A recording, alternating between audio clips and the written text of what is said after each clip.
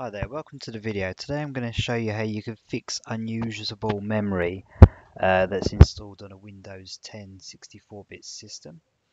So first of all, if we just check how much memory the system is using. So if you click on the Start menu, type in System and then click on this icon here.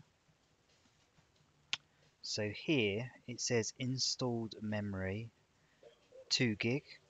So my machine is actually using the full amount of memory that I've got installed.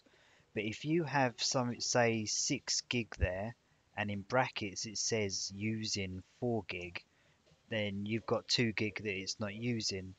Now what you need to do is you need to restart your machine and go into your BIOS. You might need to look up on the website, or if you've got the instructions for your machine, how to get into the BIOS. And you need to change this option here, the memory remap feature.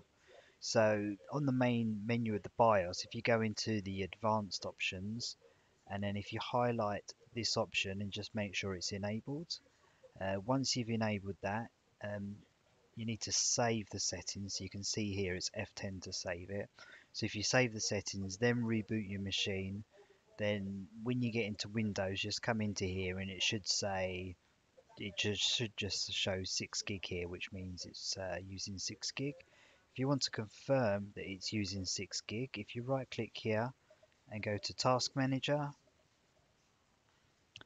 click on More Details, click on the Performance tab, and it should say here how much memory the system's actually using. Again, you can see it's got 2 gig there, and down here it should tell you, yeah, how much is available, how much is in use. So you can see there that's 2 gig there as well.